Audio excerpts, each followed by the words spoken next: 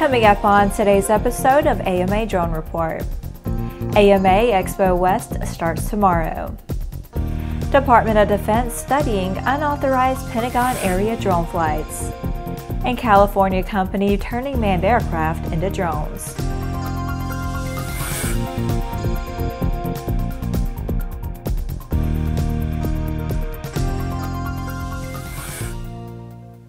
Hello, I'm Laura Hudson. Welcome to Airborne's AMA Drone Report on Aero-TV, a weekly news program covering the recreational drone world in partnership with the Academy of Model Aeronautics, one of the oldest and most respected aviation organizations in the world, with more than 195,000 members and 2,400 clubs across the country. The annual AMA Expo West Coast Edition gets its start at the Ontario Convention Center in Ontario, California this Friday. Packed to the rafters with exhibitors, displays, seminars, discussions, and all manner of model aviation goodness, the festivities start Friday, January 5th from 11 a.m. to 5 p.m. The event continues Saturday, January 6th from 10 a.m. to 5 p.m. and resumes Sunday, January 7th from 10 a.m. to 4 p.m. Forums will be presented on such diverse topics as the Scaled Composite Stratolaunch Program, from the viewpoint of an AMA member and scaled staffer, as well as NASA details on parental wing, as presented by Al Bowers, the chief scientist at the NASA Neil A. Armstrong Flight Research Center. A NASA presentation on the UAS integration in the National Airspace System will be offered by Steffi Valkov, also of NASA Armstrong. Saturday's AMA Government Relations Panel discussion is also a must-attend event. There's plenty to do and see, and each year gets better than the year before. However, we need to note that due to new security restrictions at the Ontario Convention Center, all persons and packages are subject to search upon entry. No weapons, alcohol, illegal substances, or objects are allowed. If you can get there, do so. This is a great event. In the next Drone Minute, let's take a brief look at a few of the shorter stories that are making the rounds of the small UAS and hobby drone communities.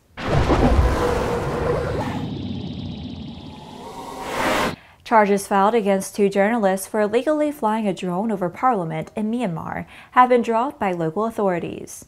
Attorneys for La Hong Meng, a Singaporean, and Mak Choi Lin, a Malaysian, working for the Turkish state broadcaster TRT, and 2 local people who had been working with the journalist will be released from detention on January 5th after serving a 2-month sentence for flying a drone illegally.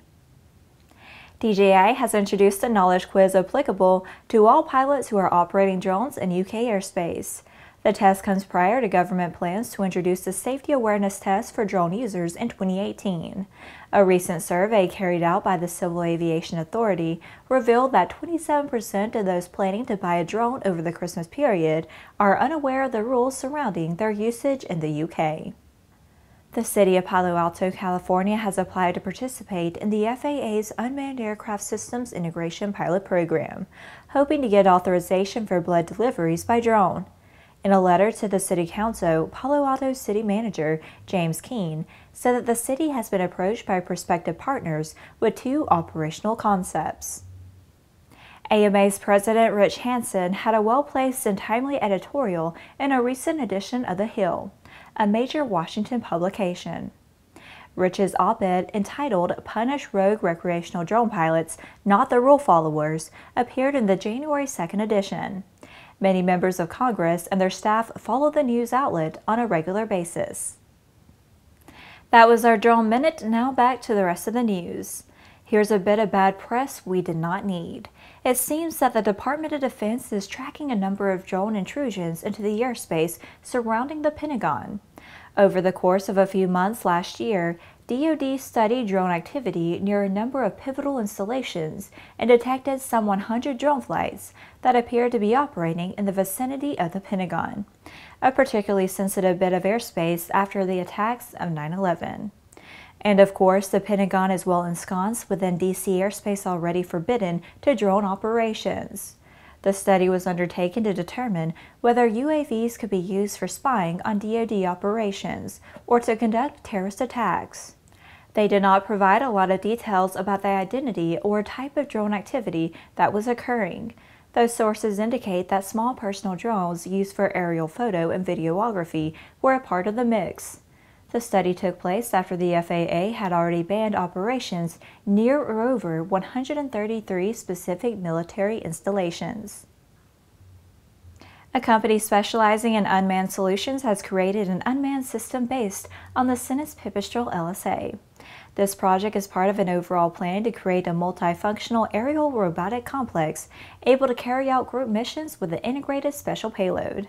Recent test flights demonstrated excellent synchronization of the onboard control system with payload during simultaneous flight of 3 unmanned vehicles. The aerial complex includes unmanned aerial vehicle and a ground control station.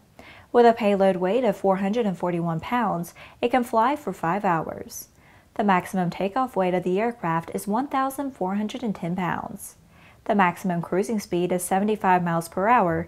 The operating temperature range is -40 degrees Fahrenheit to 122 degrees Fahrenheit.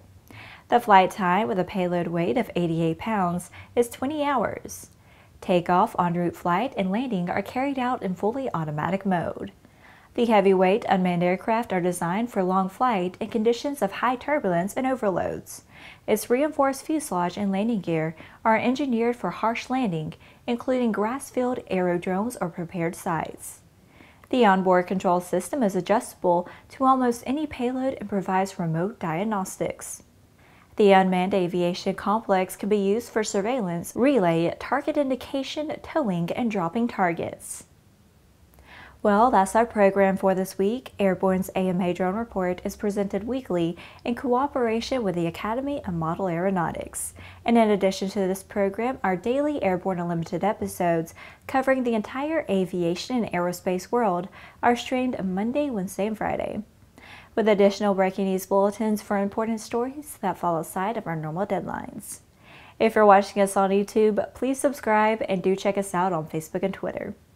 Get comprehensive, real-time, 24/7 coverage of the latest aviation and aerospace stories anytime at aero-news.net. And more information on the exciting hobby drone world at modelaircraft.org. See you next week.